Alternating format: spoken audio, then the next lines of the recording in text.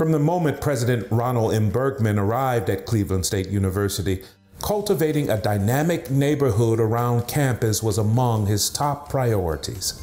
A great school for young students was essential because you can't have great neighborhoods without great schools. With President Berkman leading the way, Campus International School opened in 2010. This trailblazing collaboration between CSU and the Cleveland Metropolitan School District is the only school in the district with challenging international baccalaureate programs.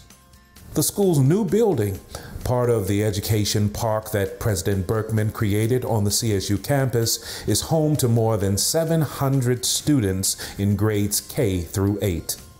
An additional 85 students attend 9th grade nearby in the Cole Center at CSU. With each academic year, the school will add one grade until it covers K through 12.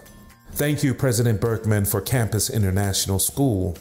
Thank you for a school where young students who hold the keys to the future are advancing in knowledge.